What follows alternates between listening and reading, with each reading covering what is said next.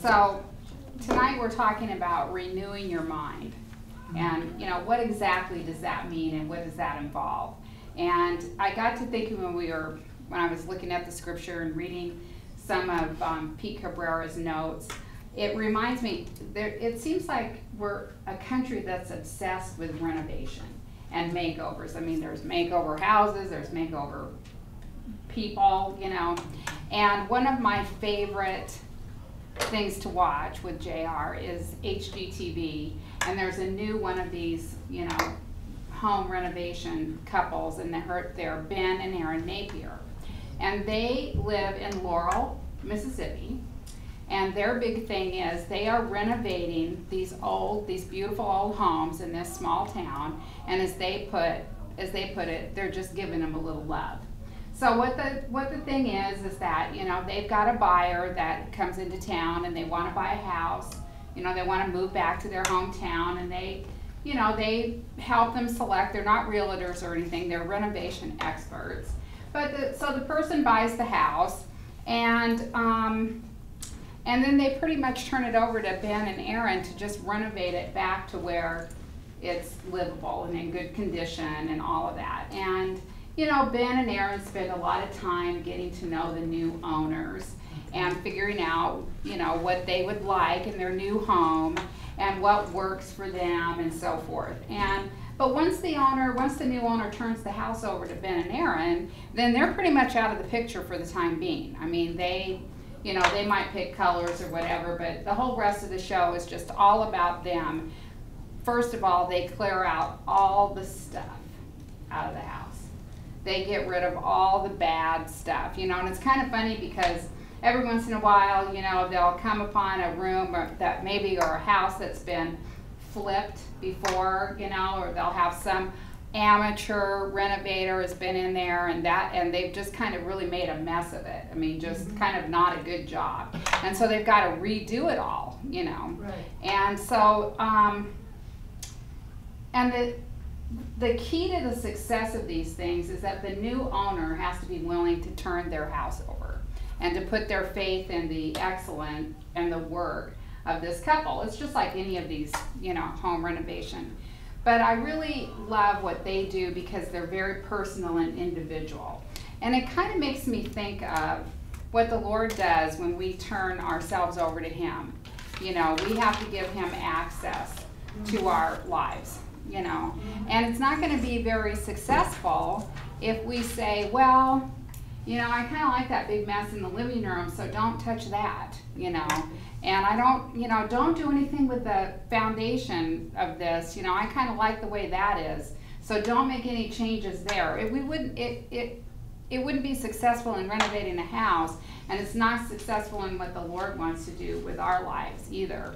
So, because when we accept Jesus as Savior, we get a professional renovator in our life. Amen. And the Holy Spirit moves in, and He knows what we're meant to be and what we're intended to do with our lives. He already has plans for us and work for us to do.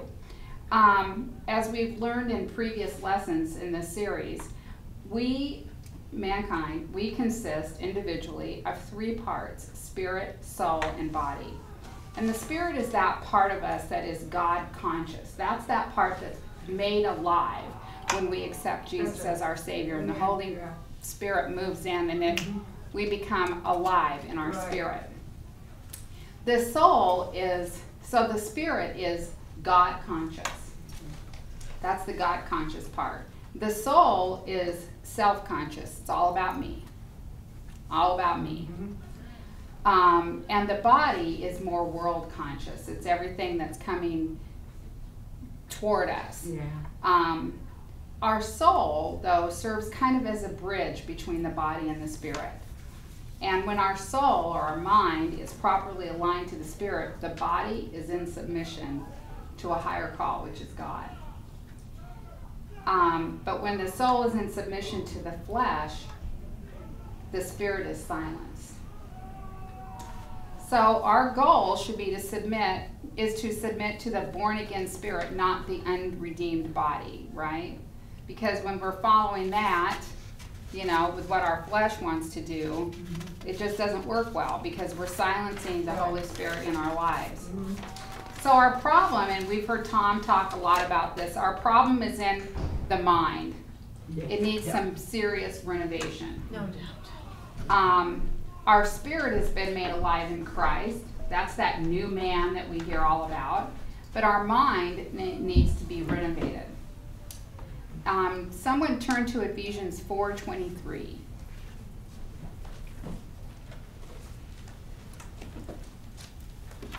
I'm going to use my electronic Bible. And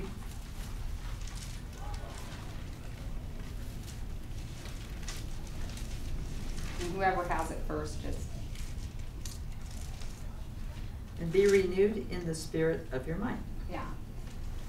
So the spirit of your mind is what needs to be renewed. The mind is that part of us that it comprises the way we think, the way we make decisions, and how we feel, and what we desire. Yeah. We make sound spiritual decisions. When we make sound spiritual decisions, we're God conscious. Yes? NIV says it is attitude of your mind Yes, also. exactly. The mind that is disconnected from God and in pursuit of things of the world is referred to in the Bible as the carnal mind. And if you want to make a note, that's Romans 8:7. You know, we think that we know the way that is right. In Proverbs 16:25, it says, the way of man seems right, but it ends in death. I think one of the greatest revelations to me, as just fairly recently, within the last few years, is that I can actually choose my own thoughts and think things on purpose. In other words, I'm not captive to just think about whatever falls into my head. I can actually control that.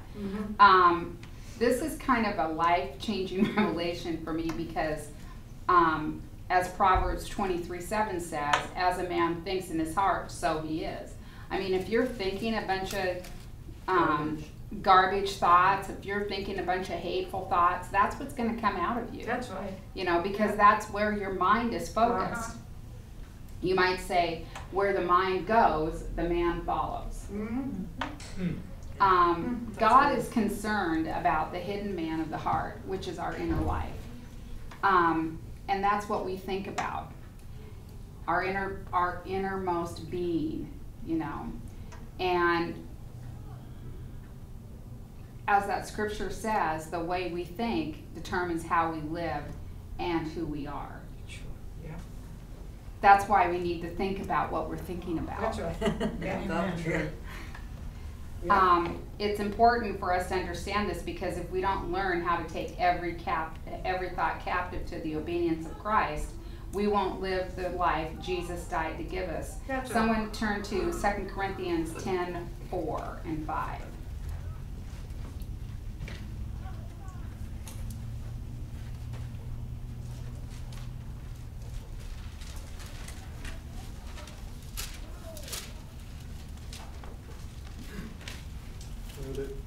Okay, go. The weapons we fight with are not the weapons of the world. On the contrary, they have divine power to demolish strongholds.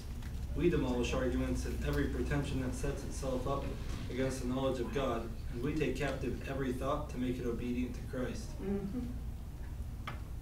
That Verse is 6 always makes me scratch my head. That's a profound thing. You know, I shared this in Bible study that, you know, a couple of weeks ago that it wasn't too long ago actually. I'm just sitting at my desk and all of a sudden a memory of a stupid thing that I did years ago when I was in a backslidden state just came, just all of a sudden downloaded right to my conscious, and there was that memory of that visual memory of something that had happened. And, you know, I was immediately kind of filled with shame and condemnation and recrimination, you know, all of that. And, you know, I'm like, oh Lord, I'm so sorry. And I just felt like he was saying, I've already forgiven you for that. You know, that's done, you know. And at that moment, I just kind of said under my breath, Satan, go talk to Jesus about that.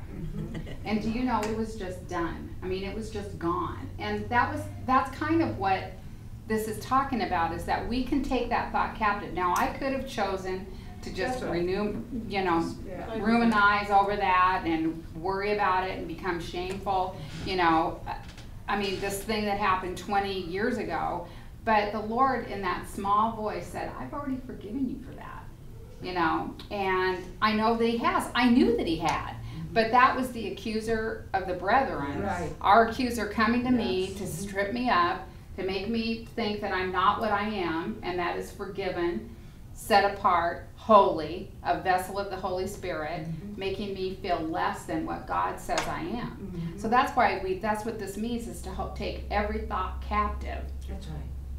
And we have the power to do that. We That's don't right. have to let those thoughts, Right. no matter what they are, hold us in captivity anymore, because Amen. we've been delivered from that. Amen.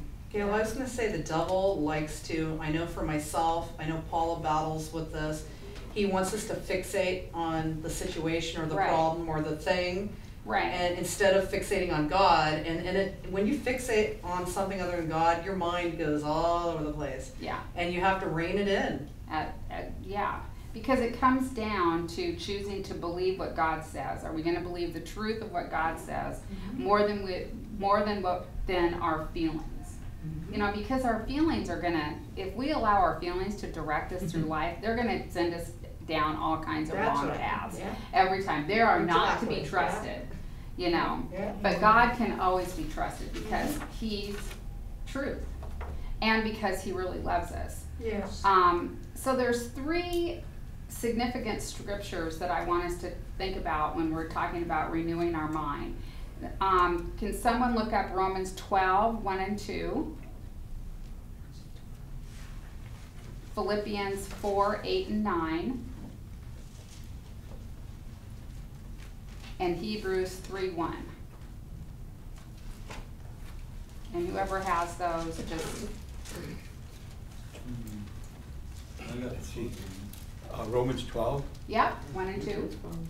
Yeah, okay. Okay, King James Version. That's fine.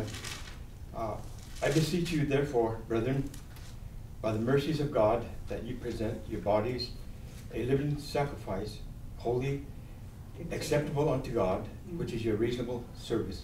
Amen. And be not conformed to this world, but be transformed by the renewing of your mind, that ye may prove what is that good and acceptable and perfect will of God. Yep. Amen. Who has Philippians, because all of these have something in common that I'm going for. Philippians 4, okay? Finally, brothers and sisters, whatever is true, whatever is noble, whatever is right, whatever is pure, whatever is lovely, whatever is admirable, if anything is excellent or praiseworthy, think about such things. Whatever you have learned or received or heard from me or seen in me, put into practice, and the God of peace will be with you. Okay. And then lastly, who has Hebrews 3:1? Gail. Wherefore, holy brethren, partakers of the heavenly calling, consider the apostle and high priest of our profession, Christ Jesus. Is that the one you I wanted? don't think so. That's 3:1. I have a typo. Well, just by the first 2, we're just going to move on. The first 2, one of the things that these verses have in common is that what they all have in common is they all say, you must renew your mind. None of them say, pray that God will renew your mind. No. Because when we pray, God renew my mind, it's kind of like a child coming home with homework and saying, you know, would you do my homework for me? Right. You know, God has given us the ability through the Holy Spirit to do this work, but He works in partnership with us. Right. We have responsibility too. Chris, did you have That's right. Amen. Might have been chapter 3. Yeah. Yeah, chapter 3. But what verse? Well, you were looking at 4? No, she said 3:1, but that wasn't it. Yeah, I've got a typo in there. I I'm think it gonna would be 12. waste more time That's okay. worrying about it. What's your thoughts on Jesus, whom we acknowledge as our first? That could be it. Yeah, that's it. So, Right. So what is it, 3 what? so when, Okay. Sorry. Go ahead. so it's our responsibility to do the work to renew our mind. We've been given the ability through the Holy Spirit, through the new spiritual man, to do this. But there is a work and there's effort involved. God has done his part, but he expects us to do our part. That's right. In 2 Timothy 1:7, it says, "For God did not give us a spirit of fear, but a spirit of power and of love and self-discipline." Yeah. So we're promised 3 things to help us on this road to renewal. We're promised a spirit of power, a spirit of love, and a spirit of self-discipline. That's right. All those things come into play when we consider renewing our mind. Mhm. And God extends these gifts to his children, but we are responsible for taking them and applying them to our lives. That's right. Self-discipline in our thoughts is a critical element of renewing our minds. And God has promised to help. Mm-hmm. When Jesus was preparing to leave the earth and return to heaven, he specifically promised that the Holy Spirit would guide us into all truth. Yes. In Yep. John 16:13, he says, "But when he, the Spirit of truth, comes, he will guide you into all truth. Amen. He will not speak Yeah. on his own. He will speak only when he hears, and he will tell you what is yet to come." So we clearly need, in order to be guided, we have to be willing to go. Mm-hmm. What an So, example, you yes. know, the Lord is going to guide us into all truth. He's not necessarily going to dump all of that into No. us all at once Right. so that we have completely renewed mind. Yeah, It's a yeah. partnership because Yeah. God has always, has he not, worked in partnership with his creation, That's right. with mankind. And that's what he desires, for us to work together with That's him. Separating God's truth from the deceitful lies of Satan is a challenge. But God promises to help and guide us into all truth. But, as I say, you have to be willing to take his help. Mm-hmm. Jesus did not say the Holy Spirit would give you all truth. He said he would guide you into all Mhm. truth. So you clearly have to be seeking truth. Again, it's the same as a child saying, "Mom, help me with my homework," versus, "Mom, do my homework for me."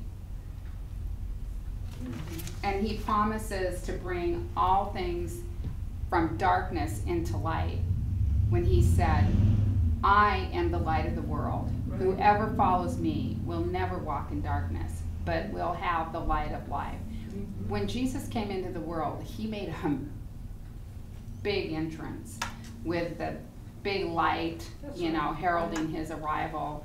And he's still, you know, 2017 years later, we're still talking about Jesus Mhm. because God sent him to get our attention That's right. because we needed a Savior. Amen. And we needed Yeah. that light, because there's no way that we would ever be able to understand the Right. mind of God without the Holy Spirit.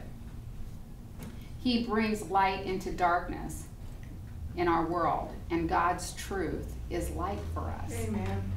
One of the most important gifts that God has given us for renewing our minds is the Bible. Mm-hmm. His written word is a wealth of truth that shows his way of thinking and how he wants us to think. David wrote in Psalms 119, 105, "Your word is a lamp to my feet and a light for my path." Amen. So gives us the illumination of how God wants us to follow him. You know, he's given us this incredible tool for renewing our minds in his written word in tandem with the Holy Spirit, because without the Holy Spirit, it still wouldn't make any sense to us. Mhm. Is that, That's right. you know, it would just be words on a page. Mhm. But it's when the Holy Spirit comes within us that lights that spirit in us and brings us back to life, brings that spirit man to life, that then we can, for the first time, really understand the things of God. So what are we going to do with this treasure? Are we just going to let it sit on a shelf, as I've often done at times in my life? It's like, oh yeah, my Bible, I forgot to read that this week. Oddly, those are the weeks that I don't have such a great renewal going on in my life. So we have to get in there and dig for it. We have to allow God's Word and the Holy Spirit to guide us. God promises to give wisdom to those who ask. He writes in James 1:5, if any of you lacks wisdom, he should ask God, who gives generously to all without finding fault, and it will be given to him. I mean, all we have to do is ask.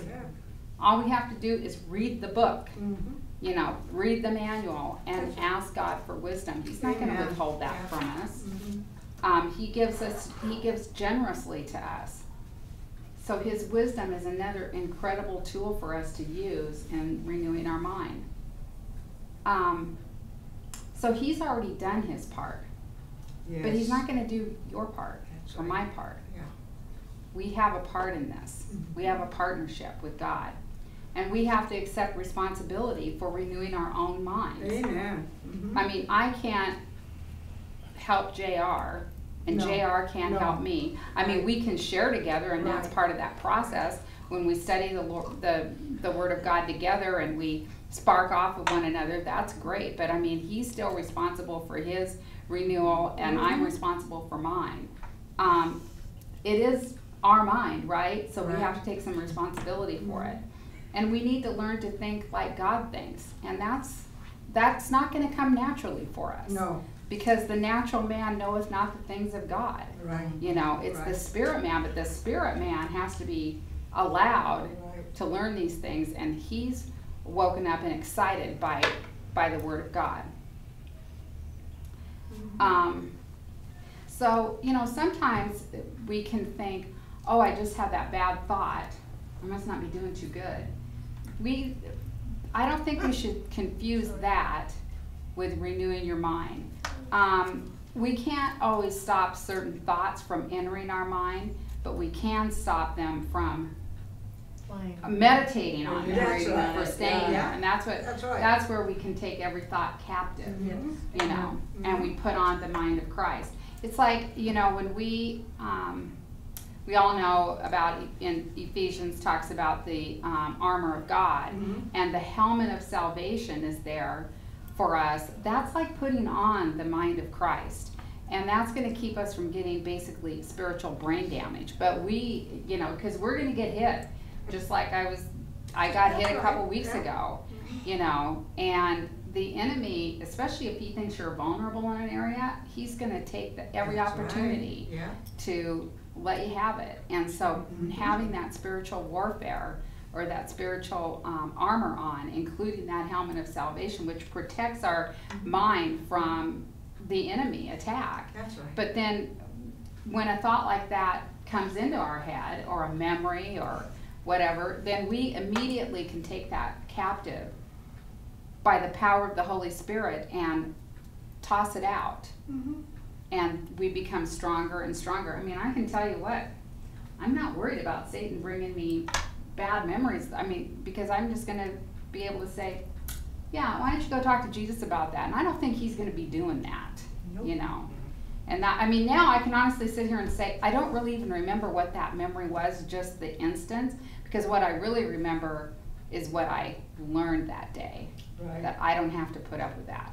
If I've already confessed it to the Lord, asked for forgiveness and repented, it's done, you know.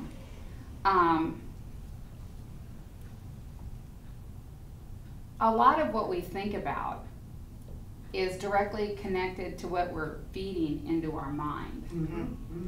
So if you put negative thoughts in your mind, that's what you're going to end up thinking about. That's right. If you watch, I mean, I at one point was news obsessed. You know, I loved watching the news. I grew up with my dad with, you know, every news show you can imagine, and when it came on the air, he ran CNN 24/7, you know. And so it's been kind of a thing. I've had to really train myself to pretty much shut that off, because it just gets me so wound up, you know. And I mean, JR has kind of had to really work with me on this, because he's like, I don't want to hear about it. I can't do anything about it, you know, unless it's really truly something, you know. He said, I already prayed for my country, I prayed for my president, I pray for all this. I don't need to hear every little detail. And I finally had to admit, you know, he's right, because I always watched the news before I went to sleep, and then I wouldn't be able to sleep. And he's like, yeah, that's because you're filling your mind with all this trauma and drama going on in the world, you know. So there's no news playing in our house at night. And it can affect your whole life. It can cause you, if you're around negative people all the time, you're going to be negative. That's right. Because that kind of thing is contagious.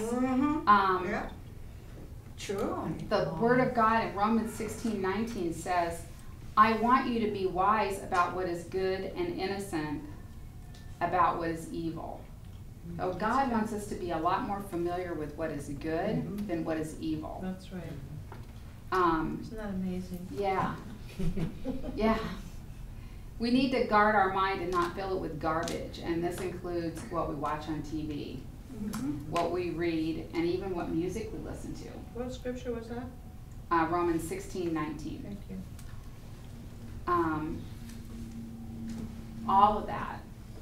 You know, I really admire JR, because he's a man that guards his eyes, you know, and sometimes it can be kind of frustrating, because I want to go see a movie and he's like, well, what's it rated? And I'm like, well, it's R, but I think it's for violence. And he goes, yeah, like that's better, you know. She looks so straight. I know, he's, you know, and he won't go see anything that's got any gratuitous, you know, love scenes in it or anything like that, because he wants to guard his mind from that. He doesn't want those images coming back. And that's a really smart thing to do. He actually counseled me, because I am a worrier, you know. I wouldn't say that I'm necessarily fearful, but I worry about a lot of things. And, you know, one of the things that he noted one time was, you know, Gayle, for somebody that worries a lot and has a lot of anxiety, you watch a lot of things on television that are anxiety ridden, like ID and the ID channel. And I used to love scary movies. And he said, you know, that you're allowing that you're opening the gate for that. And I'd never really thought of that, you know, that I'm like, well, but it's just interesting. I just love the detective work when they, you know, find this. And he says, yeah, but you're still opening the gate of anxiety, because you can't watch all that stuff and not become anxious about it. You may not think it, you know. And then you're trying to sleep at night, and you're worried about your mom, and you're worried about your brother, and you're worried about the job, and you're worried about me, you know, me being JR. And he says, you're just worried and anxious because you've opened this great big huge gate. And I had to admit, you know, that's, yeah, because I love being scared. I love roller coasters. I love all that stuff. And it's kind of stupid, you know, when you think about it, if you struggle with anxiety, you know. So that was a very wise counsel for my husband to kind of point it out. And of course he can't, you know, I still kind of go there sometimes, but definitely not as often. So we need to guard our mind and not fill it with garbage. Definitely. Yeah. You know, because that's what's going to be coming out. In Romans 12:2, who wants to turn to Romans 12:2?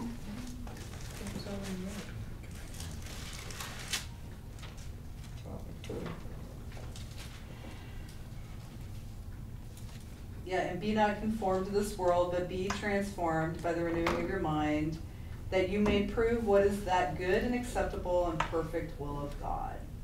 So that's the benefit to renewing our minds, is that we know what God wants from us. We know what His will is. Philippians 4:8-9, and this is something that JR throws up to me all the time.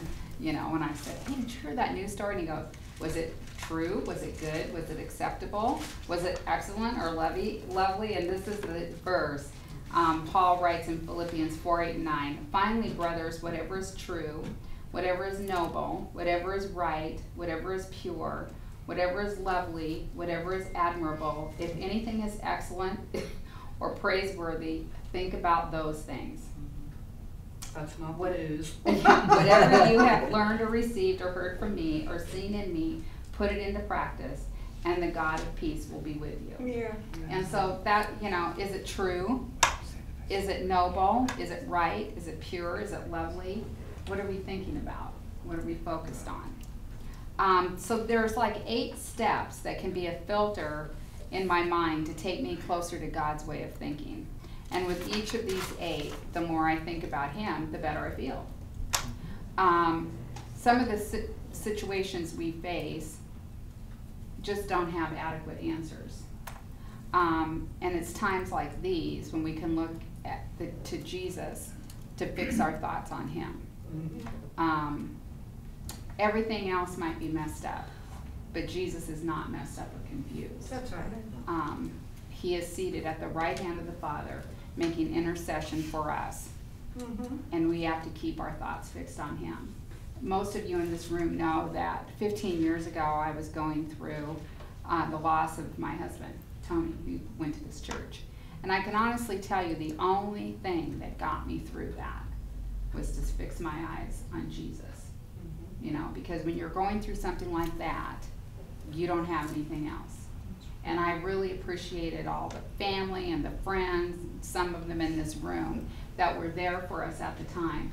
But Jesus was my That's right. rock. And so, you go through one of those furnace of affliction times in your life, and you really realize Jesus is going to get you through these things. I don't know, but you have to stay close to Him. You have to be willing to say, no matter what, I'm not going to think about the worst case scenario. I'm just going to think about Jesus. And so, one of the things that we can do, no matter how horrendous the situation is, start naming off all the things that we have to be thankful about. That's part of renewing your mind. That's right. We in this country are so over everything.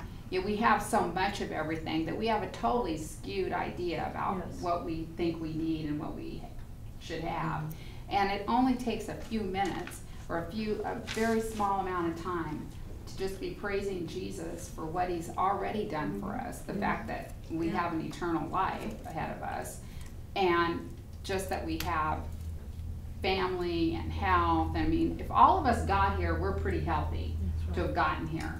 So, and that we are in a country where we can freely talk about the Lord and without being fearful. And, so that is something that for me, that's a huge part of renewing my mind, is every morning to just wake up and start thanking God for what He's given me. And not saying, well, I wish my mom was in better shape, or I wish this or that, or, this job is driving me crazy, and, all those, even though that can be true. But I mean, it's not helping me by focusing on that, but what does help me is to start remembering all the blessings that God has given us. And the biggest blessing is Jesus Himself. Mom? Yeah, yes, we are Christian, and then we're supposed to follow the Bible and all that, but it's every day we do have the negative things coming in. And what I do is like this, I know where you came from. Right. You're not from the Lord, so let's talk about it. So I'm not going to visit them with you, and then I rebuke in the name of Jesus. Go. Because you're not from the Lord. Right. Because I'm not going to visit them with you at all. So I always have to say that way. Yeah. I know who you are. See, I know who you are. I know where you came from. Yeah. Yeah. So I will not accept you. I just took it into. Yeah. Yeah. Because we can ask from that verse, those 8 things. Is it true? Is it noble? Is it right? Is it pure? Is it lovely? Is it admirable? Is it excellent? Praiseworthy? Yeah. Amen. Because that's what comes from the Lord. But there's thoughts versus actions. So it's not just enough to think pure thoughts. Right. Philippians 4:9 takes us one step further in that we must put these thoughts into action. It's not just enough to think kind thoughts. We must speak kind words and live out kindness in our actions, because that's what that's what really drives it home. And our thoughts are revealed by our actions.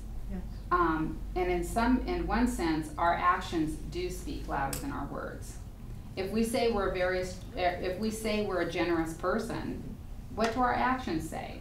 Are we giving, or are we selfish? Right. If our actions send the opposite message, then we may be living in denial or delusion, because clearly this does not reflect God's thinking. Right. Renewing our mind is a challenge that takes a lifetime. That's right. That's right. It's not a magic thing that's just going to happen overnight. No. What happens instantly is our ability to do it through the Holy Spirit. That's what we need. But the Word takes a lifetime. But it's my mind, and I have to take responsibility for renewing it. But the blessings are incredible that God has promised. If we renew our minds, we will be transformed, and we will be able to test and approve God's will in our lives, and we will experience peace. Yes. So, what about feelings? Do they control our thoughts? Do you find it easy to think positive thoughts when you're feeling good and everything's just going great? Of course. I remember when growing up, my mom, who's just one of the most graceful people I've ever known, she had this thing she'd say, honey, it's easy to be good when everything's going good. Right. What's noteworthy is when you can be good when everything's going bad. Exactly. That's what God looks at. Right. You know, and I still remember her saying that it takes nothing to be good when things are going your way. That's right. But it takes God to be good Amen when to things that, are not. yeah, amen. Yeah. So how do you respond when you feel depressed, discouraged, bored, or unhappy? Do we allow these feelings to control our Don't follow thoughts? the feelings. No. Because that can really get us Feelings going. can That can really get us twist spun us. up and then spun down Gotta believe the really truth. quick. But God has, remember in 2 Timothy, He promised to give us the spirit of self-discipline. So we can take control of that because we have that Amen. spirit of power Amen. and of Yeah, love that's right. and self-discipline. Yeah. So we Amen. can grab hold of Yeah. that and say, no, Yeah. I'm going to refuse to That's allow this depression Yeah. or allow this feeling of It's a negative. unworthiness Yeah. to control my life, because God says I'm worthy. Yeah, I am He the says child I'm of worth God. it. Yeah. You know, He loves me. Yeah. That's right. He says I'm this. He says I'm holy, acceptable, all of these things, and that's what I'm going to choose to believe. Mhm. Not what my head is That's saying, right. which may be because I didn't get enough sleep the night before, or somebody was, cranky with me at work or whatever, and so that can control our feelings and can control our thoughts. I mean, have you ever had your feelings hurt, and then pretty soon you're just saying all kinds of self-decriminating things, Yeah, I had it you know? before, yeah. Yeah, I mean, and it's like, how did I get here? Right. You know, well, because my feelings got hurt, and then my feelings kind of took over, Yeah. and pretty soon my mind was all focused on that. That's right. So right thinking leads to right actions, which leads to right feelings. Mhm. The priority is critical. If the feelings are in the front, they will drive you wherever they feel like going. That's right. That's right. Exactly. As Tom said last week, back in the 70s, the big theme was, if it feels good, do it. It must be okay. Well, that's not right, you No. know. No. That's pretty disastrous. Yeah. Because our feelings will just drive us right into the ground, Yeah. and they're just, everywhere. It really is, Um, but not- I don't feel like it. But the Bible talks about 3 things we must do to develop a mind that agrees with God. And I'm going to share these things when we're done with our break. So the Bible talks about 3 things we must do to develop a mind that agrees with God. And so I'm going to share, hopefully we'll get through all 3 of these. Colossians 3:2, and I'll just read this in the Amplified Version. Set your minds and keep them set on what is above, the higher things. This is a key to resisting temptation. See, when we make up our minds ahead of time what we will and won't do, when the temptation comes, we've laid the right foundation for that. It's like, I don't think I would ever probably rob a bank because I don't see myself as a bank robber, right? So I'm not tempted to do that. Right. But I might, if I don't set myself on the right course, I might be tempted to gossip about someone if I get into a social situation. So, it's kind of like, well, you're going to make a decision. You're going to go and we're going to go and we're not going to gossip about, we're not going to gossip, we're not going to do that, So you have to, set the foundation for the right choices to successfully overcome temptation. So if you're somebody that, another example, if you're somebody that has a problem or has had a problem with alcohol, probably don't want to hang out in bars. Exactly. Yeah. Now, I could hang out in bars. That doesn't have a problem with me. That's now, right. I couldn't be able to hang out in the C's chocolate shop because I don't think I could resist that temptation, so I don't go there.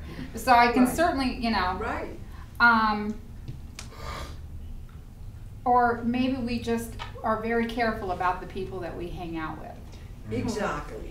I and agree. choose our, That's choose our right. close associates. Yeah. I'm certainly Yeah. not ever going to be Between one of these us Christians that says we should only have Christian friends. Well, that's not true, But those people that we're closest with, the people whose opinion matter to us, the people who are going to influence us. Be careful about how much time we spend Exactly. with people and who we spend it with. Yeah. So we don't want to wait until the temptation comes and then react based on how we feel about it. Because now you're trying to make then you get into the justification. Right. Yeah. So, Right. and the Bible says, resist the devil and he will flee from you. And I forgot to put my scripture down on that. What? I think it may be James 4:7. I think it is. Resist the devil, and that resistance is an active fighting against it, and he will flee from us. See, because we have the power to just cause him to run. But when it talks about temptation, it talks about flee from temptation. Don't try to sit there and fight the temptation. Just go. Be That's just Joseph. a safe. Take off. Exactly. Yes. So the second thing to do to have the mind of Christ is found in Romans 12:2. Do not be conformed to this world, but be transformed, changed by the entire renewal of your mind. Renewing the mind is an ongoing process, as we talked about. Right. Every day we need to take time to study the Word of God and be in prayer.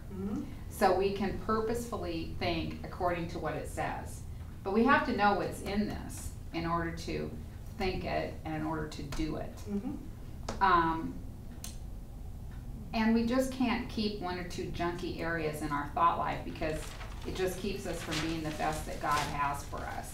I mean, I think we've all been guilty. I know I've been guilty of that, of having kind of a little closet in my life where, it's like, oh Lord, you're not really worried about that, are you? I mean, that's not causing any big problem. That's just a little bit junky. And the Lord's like, yeah. Sooner or later, just like our couple that fixes up these beautiful old houses, they need access to the whole house if they're going to really transform it and bring it back. Or as they say, give it some love. God wants to give us some love in all areas of our life. He doesn't want anything hidden from him because, come on, it's not hidden from him anyway, right? He already knows it's there. He just wants the access to it.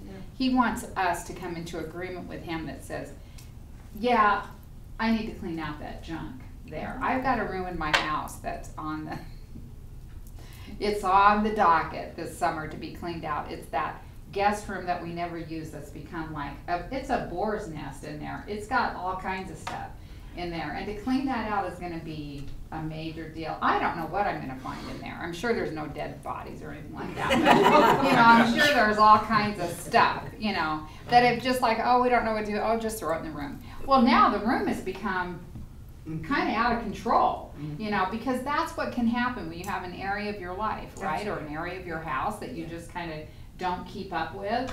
Then pretty soon it gets out of control in there, and that's what happens in our life too, with our thought life, and you know, just pretty soon our thoughts become our actions, and then it gets kind of out of control. Yeah, I So, agree. and then this is in 1 Peter 1:13, Peter writes, it's written, therefore gird up the loins of your mind, be sober, and hope to the end of the grace that is to be brought unto you at the revelation of Jesus Christ. This is such an interesting verse to me, because it's got the phrase gird up the loins of your mind. That is a phrase that's from the Greek, and it's used to talk about runners back in the day, where they would wear, because I looked this up because I was thinking, gird your loins. I mean, one of my favorite movies has that phrase in it, where the boss lady is coming in and everybody's running around and somebody says, she's on her way, gird your loins, you know, because it's kind of like a, you know, oh man, get ready, because something's going to hit the fan, you know, and so it's kind of, where did that come from, you know, and it comes from this word that this talk about back in the Greek and Roman days, men wore these long robes, and if they were going to run, they had to, you know, take all this skirting up and they tuck it into their belt, you know, so they could run freely. Right. Because if they didn't, they're going to be falling over all this excess fabric, right? So that's what Paul's talking about. He wants us to take up the loose ends and get all of that out of the way, because the runner could get into trouble. I mean, he could be running a great race, and if something fell out and he didn't take care of it right away, he's going to get all wrapped up in that. Pretty soon he's going to be flat on his face, even though he might be picking up his stride. So we don't want anything hanging loose, you know, that's going to trip us up and cause us to stumble. Peter's talking about the loose ends that exist in our mind. You know, those things that really we have not brought under captivity to Christ. That stinking thinking that we do, you know, the hateful thoughts that we might have toward people. Whatever it is, we all have them. You know, he's saying, look, gird up the loins of your mind. Get rid of that stuff. Get it out of your way. It's just going to cause you to stumble and fall in your walk with God. And we can remove those thoughts by the authority of His Word. Take those thoughts captive. We have to seek to deal with all the loose ends in our thinking that we haven't submitted to the Word of God or surrendered to the Holy Spirit's power. And we can deliberately allow wrong thinking and wrong believing to continue in our lives. We can allow bitterness, unforgiveness, hatefulness, and we're making the same kind of mistake that runner does when he doesn't gird up all of his clothing into his belt. And the Lord doesn't want that for us. He wants us to be able to run free with Him. Because He's only trying to help us when He speaks to us about the loose ends in our mind. So if we're smart, we'll stop everything we're doing and grab hold of these dangling ends and get them out of our way so that we can run the race. Because then we won't have the distraction of stumbling over all that stuff. So we need to get the junk out of our mind and out of our way. Something that we can do is to have a think session every day, and this is what Anna was sharing with me, that she started doing this exercise every morning of thinking about positive a positive thought about the people that she's going to encounter, because she's got a job where she's dealing with the public all the time. And instead of thinking of these people as a nuisance, every day she's begun to think of them as a gift. Did you want to elaborate on that at all? So I was talking to my psychologist about my anxiety, and part of it is I said I'll see names on my dental schedule, and I know certain patients are really hard to work with, either their personality or their mouths. And he was saying, you know, why don't you start every morning by morning meditation? And anytime a psychologist tells me that, I'm like, you know, it's a little woo-woo for me. But really what he's having me do is made a difference, because he said, look at if you wake up and you have breath in your air, take a deep breath when you first get up, and you have breath in your lungs, thank God for that gift. That's a gift that you have in your lungs, that oxygen. And he said, and when you look outside and you see whether it's raining or not, and you see the plants and trees, that's a gift to you from God. And this is the things that, instead of looking at people of, oh my gosh, that person's coming in, every person that you come in contact with that day is a gift from God to you. And when you look at it from that point of view, that they're a gift to you, either you give them something, or you learn something from them, or maybe you have an edifying word for them. If you go into it that way, then you're not looking at the, oh my gosh, there's the complaining lady again. You know what I mean? And it has really changed the way I look at things. I've only started doing it for the last 2 weeks, but it's helping. You start your morning off that way. Amen. Then every person you come into contact with, even that car that cuts you off, that driver, you go, Lord, I don't know where it is, but they were a gift sent to you, to me as a gift. But I mean, it really does change the way you think. That's right. So, question. This revolves around this. So should you turn them away? Now this is a real question, from really inside me question. Should you turn people away when they're being spiteful, bitter, mean, cruel, putting stuff on Facebook, you know, being just negative people in general? Should you turn them away? It'd be just because you may be or may not be spirit-filled, okay? Well, these people, some people get turned away from the Christians. Some people get turned to the, you know, they're too negative. I don't even want to deal with that. Or I'm going to unfriend them because they're too negative. Well, I'm just using social media as an example. But I don't believe that. That's real on a personal level. I think that God says to love everybody regardless of who they are, what they've done, or where they're going. God says love somebody anyway. So that was my question. Is that the case? Like, I'm being real. Like, I struggle with the anxiety and stuff, you know, too. So. There's a difference between acceptance and agreement. Okay. You know, we have a family member in our family that puts some pretty vile stuff on Facebook. Shocking. Some of the family members have unfriended this person. I haven't done that. And I rarely put a like, but occasionally they'll put something on there that I like. That's positive. I'm gonna like that. But I don't agree with what she says. Right. I accept Exactly. it. I accept her. You know, pray for her. You know, figure she's working on her testimony. Kind of look at it that way. I don't say that out, you know, that would be, Of course not. you know. Right. But you can certainly pray for that person. But yeah, I think it's an individual thing. Now, I've had people in my Facebook, these are people that I went to high school with, that put some pretty awful stuff on there that I really don't want on my news feed, and I haven't seen these people in 40 years except for the class reunion. So I don't feel bad about unfriending them, you know.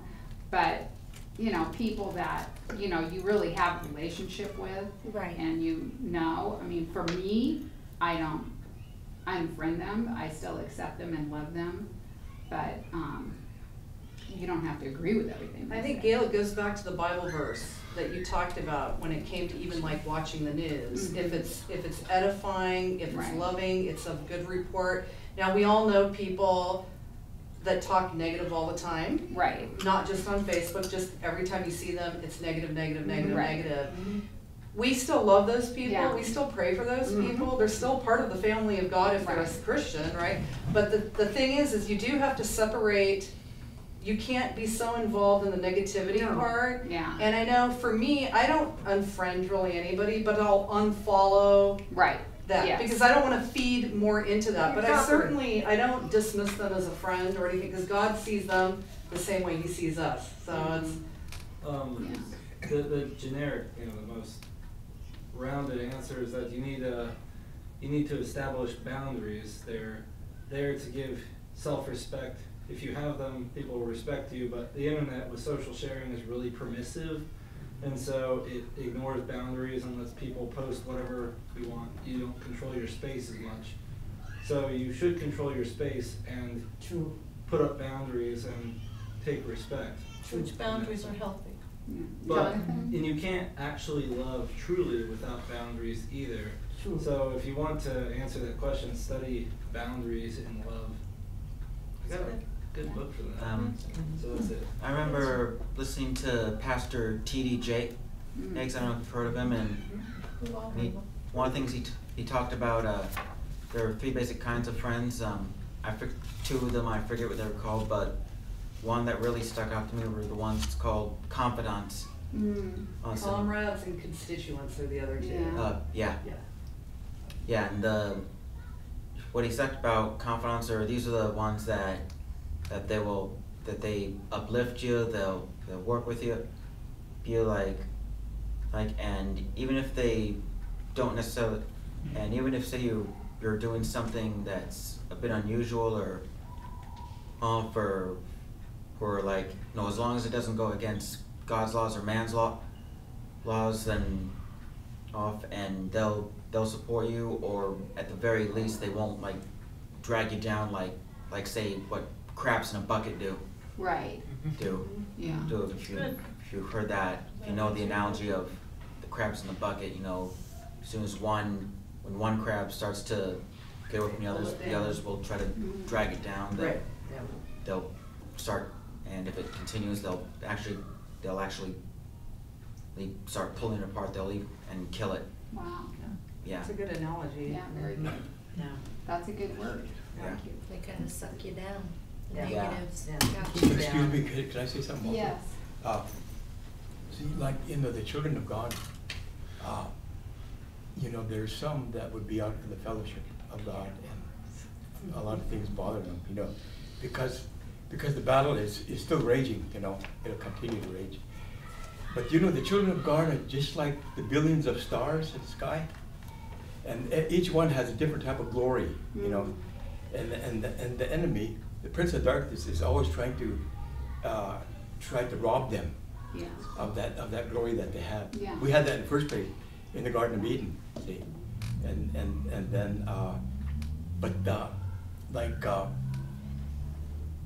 like there's on Facebook, I get encouraged by and I get edified by other Christian people, because the Bible says we're all workers together, Right. in a great body. And so I just say, if I have to declare a scripture, I just say, stay in the Word. It'll keep you out of trouble, Amen. That's right. Stay in the That's Word. right. Stay in the Word. Well, and that's my next point. Spend time thinking about scriptures that renew your mind with the truth about what God says about His love for us. Is that And the what second His point plan. or the third point? That's the 3rd. Yeah. Third. And what His plan for us is, and how He wants us to live and behave. You can use a concordance to find scriptures to cover just about probably anything you might be encountering in your life. And that's a wonderful tool to find out, what does God say about temptation? What does God say about worry? And there's a scripture for that you can claim for yourself, and put that on your mirror in the morning if you need to. I had one scripture that I had on my computer for a couple of years that just helped me, Do not be anxious for anything, but in everything, with praise and thanksgiving, give thanks, and the peace of God. That's your favorite one. Yeah, I mean, there's that peace of God that guards our hearts in Christ Jesus. And I was going through kind of a big drama at work, and I literally had that on my computer, you know, and was reading that daily. So, you know, and to really set your mind on renewing our mind, like what Anna does, just to make a decision every day. That's I'm going right. to be positive about this. I'm not going to let this bother me, you know, because Right. stuff's going to happen. I mean, Right. you know, we live in this world, and yeah, we're a renewed, regenerated creation. We're powerful in our, you know, our spirit man, but we still walk in this world, and stuff is still going to happen, and tragedy is still going to probably hit every single person in this room sooner or later. And so we have to be prepared to fight that. That's right. You know, and not cave to it, but know, is this true? Is it acceptable? Is it lovely? You know, is it worthy of my attention? You know. So there are words floating. Another thought I had is, what does your stream of consciousness sound like? What are the thoughts that just go through your mind? You know, there are words floating through my mind at all times. Some are good and purposeful, and others are not. My mental monologue generally contains way too much self-focused, and even self-defeating babble. You know, it's like, you know, if we could be in each other's heads, we could probably hear a lot of stuff, you know, that, did she just ignore me? Did she just diss me? I can't believe it. You know, she just walked right by me, never said a thing. Or, I can't believe I'm so stupid. I just said that, or I didn't do this, or how could I have forgotten that? You know, I am so stupid. Is that true? No, that's not true. I mean, it's true that we say it to ourselves, but it's not true. It's not what God says. You know, it's not what God says about us.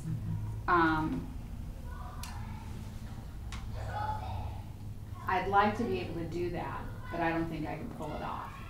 Maybe somebody's asked you. I mean, you know, Tom asked me to teach this class. I mean, I don't Pretty know. last minute too. I said yes because I'd make it a point to say yes, but you know, you're thinking, oh my gosh, I'm covering for Tom, and I'm teaching the P. Cabrera stuff, and I don't even know the P. Cabrera stuff.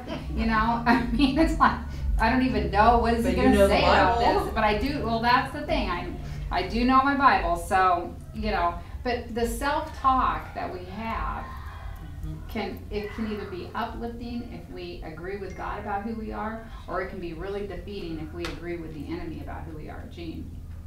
That statement says this to me. The person was busy, didn't notice me. Oh, yeah, yeah. The second thing I think is, why am I worried about to have him look at me? Exactly. And so when I do this, I just let God talk to me. Yes. Because if I was to start doing that, I would think then, nobody likes this old fart, you know, it's going to be just a... And you know that's not Gene, true. that's not true. You know why? I appreciate you. I understand that because I can't step into that thing. I've never been there, so why should I go there? Right. Because God is with me, who can be against me? Yeah. Amen. That's the renewed mind speaking, Jean. So step one is to learn to guard and direct your mind. You know, our mind is the place of our intellect, reasoning, and intentions. And our behavior begins there. And my mind is where spiritual transformation happens. But the object of my regular thinking will determine how my days, years, and ultimately my life plays out. You know, as JR has mentioned a couple times in the last 2 times he's preached, you know, he's all about this renewing the mind and how the mind and the body connection, and how, you know, people that worry and have really negative thoughts, Yeah. they come up with some pretty bad, Oh, yeah. you know, Oh, there's yeah. a commonality of disease. among that, you know, and so sometimes we just don't bother to ask for the Lord's protection and direction. It's true too. Yeah. And His oversight over our mind. Maybe from now on we can do our best to start our day with a simple prayer like Anna was talking about. Jesus, by your Holy Spirit, keep my mind firmly set where you want it to be focused today. Yeah. I mean, if we started out every day with that, and then when that negative thought or that hateful thought comes up, Right. I mean, I've really been working the last, you know, few months about with the Spirit, the new Gayle, you know, versus the old Gayle, who really is old, but you know, but I was sharing with Anna, this is such a stupid thing, but it was a big thing. I'm in line, so we're up in Vancouver, and I'm in line at the store. I was buying some clothes, and I have my purchases. I'm in the line. I'm like the second person in the line, and this really cute young woman comes, you know, bouncing up, and she says, "Is this the line?" I said, "Yeah." And she got behind me. Okay. So the guy, you know, there's one dude at the register, and he's waiting on somebody. Well, so then all of a sudden this second woman comes up to the other register, and this little gal just right around me practically knocks me down, you know, to get, you know, and there's a part of me, I mean, immediately I felt the old man animate in me, and I just wanted to say, hey, the line is back here, you know. But, you know, which would have been such a stupid thing, but it was like you feel justified in doing these things. But fortunately, because I have been working on my reactions, my unnatural reaction, I didn't do, I mean, the Lord just like said, don't react. You're fine. You know, you're just gonna have to wait a couple more minutes to spend your money. That's about it, you know. So I didn't say anything. So I go up to the line, and the guy's waiting on me. And I hear all this commotion at the other register. You know, well, come to find out, this person that came to the register really hadn't come to open the register. And she wasn't ready to wait on this person, so she was being sent to the back of the line. And so now she's all upset because now she's got to go back. And now and so the guy that waited on me had said when I came up, he saw what happened and he said, "Thank you for waiting." And fine, you know. But anyway, so now there's all this commotion, and this other cashier is telling her, "I'm sorry, I'm not open for business. I'm not opening this register. I have to go back to the back room, and you need to get back in line." And she's like, "Well, I was right behind her." And she's like, because she didn't want to have to go behind all these other people, you know, that were in the line. And I don't know how it worked out, but I did kind of laugh with the guy that was waiting on me, and I said, "Yeah, she was behind me until she come in front of me." You know, but I kind of had to laugh. I never even looked at her. But as I walked out of the store, I thought, I wonder if that's the Lord just kind of letting me know that, look, you know, you're fine. And this was just kind of a little funny thing, you know. But it was kind of, because it was so, I mean, I hate to even say this about myself, but it took everything I had in me to not react. To that, you know, the flesh just rose up. I told her I would have said something. All 130 pounds of it just went, you know, wanted to do that, and I didn't do it, and I was so kind proud of of proud you. of myself. You've graduated, you know. Yes. I don't want to be too prideful though, because you know. Can I tell you a little quick story? Yes. A very, very cool story. I was at the store. No, I was at the tire store yesterday, getting my tires from snow tires to regular tires on the car. I went in there, I found out it was going to be like an hour and a half to 2 hours of a wait, so I said, you know what, I'll make an appointment. And they said, well, if you make an appointment, it'll be about half an hour, 45 minutes. I'm like, fine, I'll make an appointment. Came back, 1 o'clock. Got there. I said, okay, I have one thing. My tires have to be in the back of my car because put the top down so that we can get the tires in and out because the trunk's too small to hold 4 tires. So they're in my back seat in these plastic bags. I said, one, make sure that the person who takes them out doesn't lean his metal belt buckle and all that stuff on the outside of my car to lift. Oh, yeah. That was my one. And I said, I'll take it, go have fun. So I sat there, played on Facebook, did whatever I was doing, played my games, and it's now been 45 minutes. And I'm looking at my watch and I'm like, okay. Now the old me would have been like, it's 45 minutes. Come on, you said, I had the appointment. I was here when you told me to be here. Right. So now it's an hour and 15 minutes. Oh, yeah. And I'm Oh, looking. God. I didn't say a word. I just got up and I'm looking at my car and I'm, how far? And this guy comes in and says, we'll be out in a minute. And this other guy comes in, pulls this truck with a trailer in front of all the bays, so even if they were done, they couldn't get out. Anyway, I didn't say a word. I was patient. I knew my body language was in check because I'm the new person, Yes. not the flesh rising up ready to kill somebody. I want to go I'm home. proud of you already. The man walked up to me and said, I just wrote off your whole bill. I was seeing how patient you were, and I'm really sorry it took so long, but here's your money back.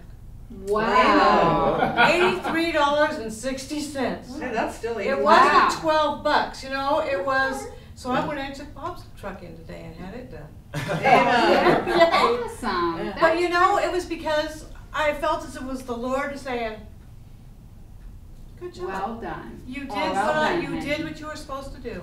Yeah. It was just a blessing. That goes by with think twice, speak once. That's right. That's right. I have a hard time with that. I know it. I'm still. Yeah. I want to know now. Yeah. But if we do have a scene, a riot, whatever the situation is, then God really can't work in that. 'Cause He doesn't No. want to reward that Oh yeah, he's behavior. like, you're gonna fight your battle, rock on. Yeah. And Well, He's and not I have rewarded. license plates that says, I serve a risen Savior. It wouldn't have been really No. good for me. Yeah. Yeah.